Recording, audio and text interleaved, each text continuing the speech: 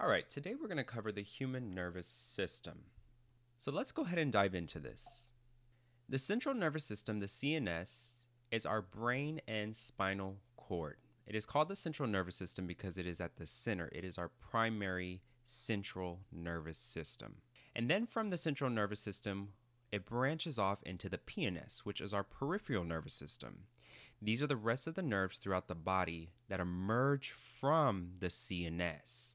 So think about your peripheral vision. So we look straight ahead, we can see towards the outside. It's almost the same thing. We have our central nervous system, and it is all the rest of the outside of the nerves that are extended throughout our body. The PNS then divides into the somatic nervous system and the autonomic nervous system. Our somatic nervous system primarily transmits signals to our skeletal muscles. This is voluntary, meaning that we can control this by conscious will, with the exception of reflexes. This means that when I go to wave at somebody, my brain tells me, okay, wave, and then it perceives with that action. This is voluntary. I choose to do it. However, there is that exception with the reflexes. For instance, say that we stick our hand on a burning hot stove and automatically, involuntarily, we yank our hand back. This is going to be part of the somatic nervous system. Now, on the other hand, we have the autonomic nervous system. The autonomic nervous system transmits signals to our visceral organs, ones such as the heart, lungs, and intestines. Now, this is automatic,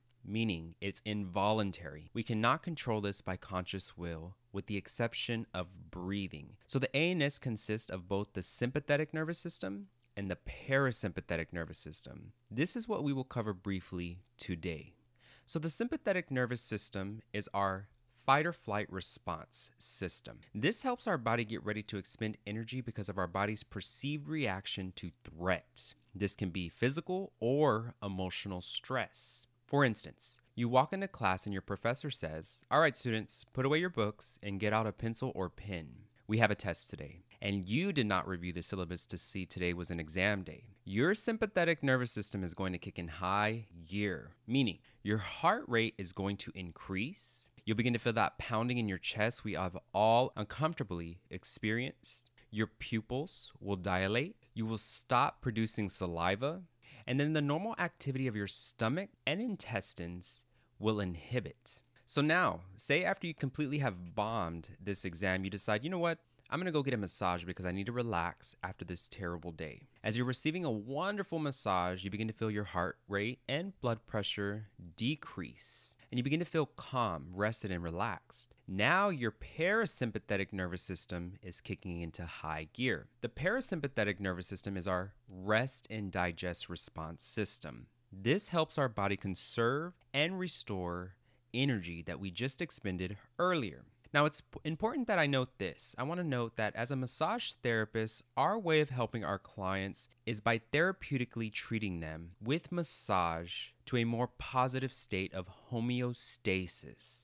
This is when our body systems are in balance, meaning that both the sympathetic and the parasympathetic nervous systems are in balance.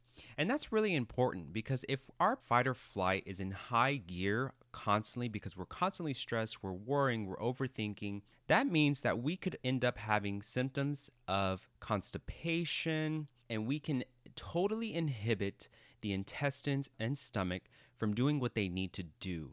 Cardiovascular disease because our heart rate is high.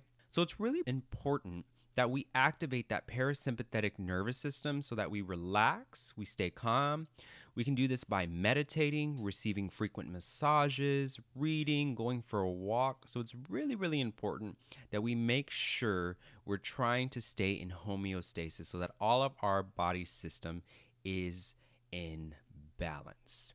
So hopefully this helps you in getting started with the nervous system. If you have any questions, don't hesitate to reach out to me. Keep at it. You're closer than you think, and good luck in studying. Real quick, I want to give a shout out to one of my YouTube friends, Elijah, who's fixing to go into the nervous system and recommended that I put out some more content on the nervous system. So good luck, Elijah, in studying and conquering your anatomy and physiology course.